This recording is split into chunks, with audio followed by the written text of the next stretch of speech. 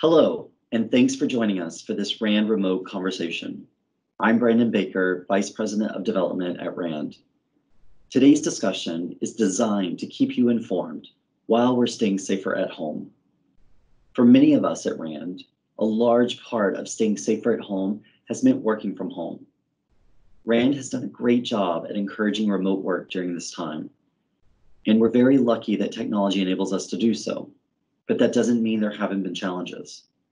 As a manager, I'm concerned about my staff members dealing with the stress and disruptions associated with COVID-19 on top of their work duties. I know many employees are caring for children and other family members, and even with the flexibility to work where and when we're able to, I worry about the toll on health and well-being. I'm grateful, though, that many RAND researchers and Party RAND graduate students are tackling workplace wellness issues right now. They're working to strengthen and safeguard our institutions like workplaces, which is one of our critical priorities of RAND's Tomorrow Demands Today fundraising campaign. I'm joined today by Christian van Stolk, Executive Vice President of RAND Europe, who has worked extensively on health and well-being in the workplace. Christian, thank you so much for joining us. I feel like we're practicing the ultimate at physical distancing today, with you being in our RAND Europe office and I'm here in the Santa Monica office. Yes, well, I mean, it's wonderful to be with you. And indeed, I think we're practicing remote working, and I'll be talking a little bit more about that as well. Well, good. Well, thanks so much. Let's get started. So can you talk a little bit about how the world of work has changed during the COVID-19 crisis? Well, I think it has changed quite dramatically, Brandon, and of course we see that in multiple ways. I mean, remote working is one aspect of that. Most of us are now remote working when we can, so that is a fundamentally different thing for many of us. Of course, there's also a real quite negative impact in terms of some of those people who cannot work at this point in time, and we're seeing some of those effects as well. Then, of course, there's also digitally enhanced working, so the fact that we're now talking on Teams and people are working on Zoom, all of these platforms, some of which we hadn't even heard about before this crisis, is also really, really different. And of course, some individuals in our societies are better set up to deal with those changes. So this is some of the things that I would like to cover today. So with all these changes, how will this likely impact workers' productivity? Well, it's it sort of impacts it on a number of different levels. So the way I always like to think of it is human beings like routine. We like doing things in a certain way. So the fact that we are changing our routines, the fact that we're doing things differently, that we are working from home, that we are sort of combining caring responsibilities, some people homeschooling with work, that we're away from the workplace, for some people is very, very disruptive. And so that disruption in and by itself can affect productivity negatively. We also, of course, working digitally. And of course, we always think about digital working as being more efficient in a sense. But of course, again, it's a disruption. And what we see in the literature and what we see in the evidence is often that these kind of innovations and new ways of working are actually quite disruptive. And it takes a long time for productivity to pick up again after that. And then the final thing I would like to say is, of course, that our health and well-being, overall health in terms of how we feel and well-being is directly linked to productivity as well. And there, RAND has done quite a lot of work in terms of understanding that relationship. Well, tell us a little bit about that. How has RAND approached the issue of workplace productivity? Well, RAND has taken on this agenda really sort of fully, in the sense of trying to understand that relationship between the health and well-being of employees and productivity outcomes. And it seems like an obvious thing to state that the health and well-being of employees will impact their productivity, but it really was only it sort of came to the fore about 10 to 20 years ago that we started thinking along these lines. And of course, the fact is that if we sort of can improve the health and well-being of employees, we can also improve productivity. And that's something that we've sort of looked at in quite a lot of detail. And that's health and well-being really consists of both your physical health and your mental health, both short-term things that affect your health, but also the long-term chronic conditions that we often talk about. So the modifiable lifestyle risks, as well as the more chronic conditions. In terms of productivity, the way that we typically think about productivity and start thinking about productivity is really about sort of combining sort of what we call absenteeism, so that people are absent from work, which is very visible. So when you do not show up at work, although it's probably a little bit less visible now in terms of this current crisis, but when people do not show up at work, that is a direct impact, of course, which affects productivity. And then the concept of presenteeism, which is a much more difficult concept in the sense is that represents people being in suboptimal health but being at work. So they are at work but actually not working to their full potential. So those two concepts are really how we define productivity from that perspective. You know, Chris, I think many of us at one time or another have come to work when we're not feeling 100%. I know I have, for sure. Could you explain this concept of presenteeism that you just mentioned and its implications just a bit more for us? Yeah, so it's a difficult concept in many ways because, of course, how do you know that people are in suboptimal health when they're at work? And of course, all of us are not always in optimal health. So trying to define that is actually really quite tricky. Now, there's many good instruments that allow us to measure this. So basically, what we do is we just ask you, Brendan, in terms of how you feel when you're at work and how you rate your health and how you rate your productivity. And on that basis, we can sort of try to determine how much productivity you're losing because you're in suboptimal health. It's also the case that presenteeism, and if you're thinking about absenteeism and presenteeism together, presenteeism is a much more substantial number. So it's a much larger number than absenteeism. So we typically find that sort of a ratio between 5 to 10. So your productivity loss due to presenteeism is about 5 to 10 times as large as absenteeism. So it's very prevalent. It's a very important concept, but hard to define. So, I always take some time with business leaders or with other researchers to try to explain that and to try to talk through that. Well, when you're doing that, are you able to use some of the RAND research? And if so, what are some of the findings of our research in this area? Well, RAND has been very active in this area. So we've over the last 6 to 7 years have done a number of workplace studies. Basically, they are surveys typically where we survey the employer. So there's basically companies, and we survey a sample of their employees. So we try to understand what is going on in the workplace. Now, we've done this all over the world, and we've done this in the UK, we are doing this currently in Canada, and we've done this across Asia and including Australia. We haven't done it yet in the United States, partially because the states are so different in the United States, and it's hard to do that nationally. So that tells us quite a lot about what's going on in the workplace. So this is quite in-depth analysis. But the nice thing about having this data, Brendan, is also that we can think about some of these effects longitudinally, so over time. So we can sort of see what the trends are. And very few research organizations have this kind of data, which is nice.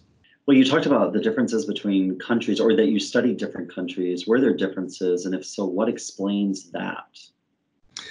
They're very pronounced differences, and I think to some extent they speak to the culture and the work environments, and the differences within those between countries. So what we see in the UK, for instance, is a country that has sort of embraced the health and well-being agenda. And in the UK, what we see per employee, that employers lose about 35 days of productive time a year, so which is probably about 14% of working days, so as per employee per year. And again, keep in mind that majority of this is presenteeism. But when we then move to Asia, and perhaps some of the cities that we're familiar with and city-states that we're familiar with, and some of the big countries that we're familiar with, such as Hong Kong, Singapore, Malaysia, we all of a sudden see that number almost double. So they're losing about 70 days per year per worker. And the reason for that mostly is around mental health. So mental health is, incredible taboo still within these societies, mental health contributes massively to presenteeism. So people's poor mental health contributes significantly to productivity loss. Sleep as well. So we see that many Asian employees sleep less than 7 hours, and this again impacts quite significantly on their productivity loss. So there's an expectation there from their employers that they work extremely hard, and that employers are not particularly interested in looking after their mental health. Society is not interested in looking after their mental health, and of course this leads to quite significant productivity loss. So the business case is being made in our data. However, that needs to be transferred to key decision makers and policymakers, clearly. So let's talk a little bit more about mental health. Why is that such an important driver in workplace productivity? Well, I mean, there's a number of different factors, Brandon, that feed into productivity loss in terms of the link between health and well-being and productivity loss. Some of those are the modifiable lifestyle factors, such as people being physically inactive, smoking, alcohol. However, these are relatively insignificant compared to mental health. There is something very particular in terms of actually the link between mental health and presenteeism. So the foremost condition that workers suffer with in the workplace is probably mental health. So we see quite high levels of mental health stress. Sometimes, we get depression rates. These are obviously on clinical scales that we ask about in our survey of somewhere between 5 to 10%. So these are quite significant numbers. So that would entail that 1 in 10 workers are clinically depressed. And other factors that are closely associated with mental health are also very significant. So lack of sleep, we're probably seeing about between 35 to 45% of employees sleeping less than 7 hours. Financial well-being is very closely linked to mental health again, and this is a concept that you'll be very familiar with as well. I mean, it affects all of us. So we see that about 50% of employees typically in our sample across the countries have financial concerns, for instance. So there are some really very prevalent factors that are associated with mental health that are driving this presenteeism that we see across the workforce. And many of these trends, unfortunately, are worsening, and this is before the current COVID-19 crisis.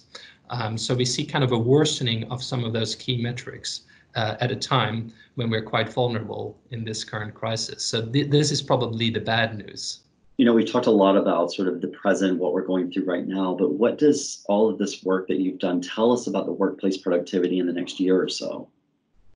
Well, it suggests to me that we will have very significant challenges because, of course, what we're seeing is that if mental health is indeed one of the key drivers of presenteeism and productivity loss, as I've explained, the question then is what happens with mental health during the current crisis and our overall health and well-being.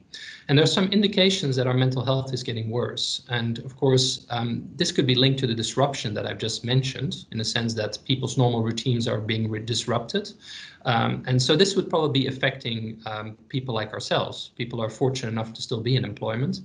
And we probably struggling with homeschooling, working different platforms, spending too much time in front of a computer like we're doing now. And all of these things could actually, affect our mental health and as such our productivity. But of course, the other part of the equation is the fact that, the sustainability of jobs and employment is also a huge question. At the moment in the United States, even though I think the last employment reports were relatively positive, between 15 to 20% of the labor force might be unemployed or technically unemployed. And that is a number that we haven't seen since the Great Depression. So we could see, of course, recovery, a relatively quick recovery, but it's also fair to say that a number of those individuals will not regain employment. And all of these factors, I think, contribute quite significantly to mental health again. So it's not just the mental health of those currently in employment, but there's also those the poor mental health of those people who are fearing, have fears about their employment going forward. So all of this actually is a quite significant issue for us to consider. Yeah, so based on RAND's research, what can policymakers and employers do about this? Well, there's some good news, Brendan, because there is a really good evidence base and an emerging evidence base as well. So we're starting to know more about what works in workplace settings, and also what governments can do to actually help employers address these issues. I think the first thing is that you need to know is which issue are you dealing with in some ways. So is this about physical inactivity? Is this about obesity? Is this about mental health? Is this about financial well-being? Well, I strongly made the point here that this is probably about mental health and associated conditions, especially if you're interested in that concept of presenteeism and that aspect of productivity loss. So then you are really looking at mental health and associated conditions, really. The second point is, who are you dealing with? So obviously, workplaces are quite diverse places. You have all kinds of different individuals within those workplaces, some on high salaries, some on low salaries. Now, what we're seeing in the COVID-19 crisis is that it's starting to affect two groups in particular. One is the older workers, and they are more vulnerable. They are more, vulnerable in terms of COVID-19. COVID-19 affects them differently than younger workers, we believe now. So from that point of view, they're more likely to be shielding. They're more likely to be away from the workplace and probably be away from the workplace for longer. And so there are some real challenges in how to deal with that group of individuals. And employers might need to start thinking about risk assessments around them. They need to start thinking about how to integrate those individuals back into the workplace. And unfortunately, younger workers are much more likely to be laid off as part of the restructuring that's taking place of COVID-19. So we see that there is probably a real group of young individuals there who are at this point in time either being furloughed or they might be unemployed, and as such might take a long time to actually reintegrate into the workplace. And so we need to start thinking along those lines as well. And then I guess there's a whole group of individuals on lower incomes who are also quite vulnerable in this current situation. And unfortunately, we've also seen quite a lot of evidence around how COVID-19 is affecting minorities as well. So this is something that we need to keep an eye on. So there are different groups. So I think if you have a diverse workforce, you might need to decide first on which are the conditions that I'm particularly interested in addressing. And I would say for any employer, especially, mental health would be, first and foremost, I would think. And then, of course, which groups should be of particular interest. Now, I would advise employers against giving the best benefits and the best programs and the best wellness programs to their highest earners. Because even though they might see it as a retention, policy, in fact, actually, other workers are much more likely to benefit from those.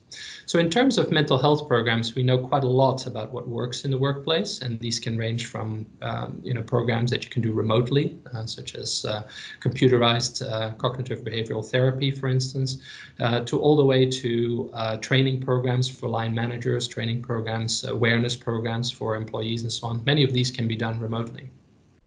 For governments, in terms of what they can do in terms of actually supporting these issues, well, first of all, I think there is a general employment policy framework in the sense of we kind of know which groups are more vulnerable in this current crisis. So are governments then actually responding to that and helping these groups more? So that's an interesting question. But also, are governments incentivizing employers to actually look after their employees and supporting them either through tax credits, tax policy, and it could be also supporting programs that government might offer in addition. So there's a whole range of things that both governments and employers could consider. The key thing, I guess, for me is Brendan, is that at a time when our society is affected by a real public health crisis, it would be really unfortunate if the health and well-being of employees sort of forgotten, and that we are talking about any form of employment coming out of this crisis and not what I would call good employment or healthy employment from that point of view. What will the next normal look like in the world of work? Well, in some ways, the way to think about this is that we've accelerated everything by 5 years. And some of that is bad and some of that is good. I mean, I've spoken about the bad in terms of disruption that we're seeing in terms of practices, and that can have a negative impact on productivity, as I've mentioned. Now, some of the good to come out of that is really also a sort of this enhanced flexible working, that people can work in a different way than they did before. Now, you would think perhaps that allowing employees to work flexibly is quite a common practice, but very few employees still have access to this. And of course, through the remote working that we're currently doing, flexible working is almost becoming embedded into normal practice. So I think we'll see very different ways of working. And some of that will really benefit employees and their particular situations. So that is one example. I think also risk assessments will fundamentally change as well in terms of actually how we assess the risk that we face in the workplace. And some of that will benefit workers as well. I think we will see some strengthening of health and safety kind of measures around this. And a third question is something that is almost a bit trivial, but I think I always like to raise it. I think in terms of some of these measures that we are currently taking, such as wearing face masks, perhaps washing our hands more frequently, keeping socially distancing, perhaps not shaking each other's hands and so on. Now, some of these things actually also will be very beneficial for us going forward post COVID-19. We might see fewer common colds into the workplace. We might see fewer flu sort of outbreaks in workplaces as employees are more sensitive to not coming in when they're ill. In fact, it's still quite common for employees to come into the workplace when they have a common cold and therefore infect their colleagues. The final, I guess, point around that I would make is that our personal hygiene wasn't very good either. So, and certainly having traveled a lot to Asia, you see how people, think about these issues, of course, because they have had a number of outbreaks in the past. So I think we've sort of become much more aware how vulnerable we are in some of these things, and also what we can do about it. So there's a whole host of things I think that will change in the workplace. And I think, also for better or for worse, many of the things that we're doing now, such as me addressing you via Teams or talking to you online, will be with us to stay as well. I think many more of our meetings will move online. It could very well be that rather than me flying out from Cambridge to be with you in Santa Monica, even though this is a great treat, I will be doing this much more online, and it will be much more accepted to do this as well. And then the question is, what do we lose in terms of the face-to-face kind of contact that, of course, is also really important for human beings in terms of this social interaction. Chris, thank you so much for being with us today. It's always great to connect with our colleagues in the RAND Europe office. My pleasure, and I look forward to joining you again soon. And thank you all for joining RAND remotely. You can find more information about our RAND remote events at campaign.rand.org/events. We hope you'll stay connected and stay tuned for more opportunities to engage. In the meantime, feel free to reach out to us at randremote@rand.org. Times have changed since the creation of NATO and NASA, the World Health Organization, and the World Bank. From colleges and courts to the military and the media, are the many institutions we've relied on to keep us educated, safe, and informed still meeting our needs today? Technology has transformed our lives and changed the way we communicate. Speed and ease of transaction guide our high-tech world. But have they made us less safe? The networks that make it possible for you to connect with your family and friends around the world also connect terrorist groups and their followers. You can have groceries delivered with the push of a button, but there are also websites that trade in weapons and humans. Who is responsible when your self-driving car crashes? What happens when an algorithm denies you access to healthcare or a loan to start a business? From cyberspace to outer space, now is the time to rethink the roles and responsibilities of our institutions and our place in the world. Imagine a tomorrow where sound policy drives stability, prosperity, health, and well-being. Can you imagine a more secure tomorrow? We can. Tomorrow demands today.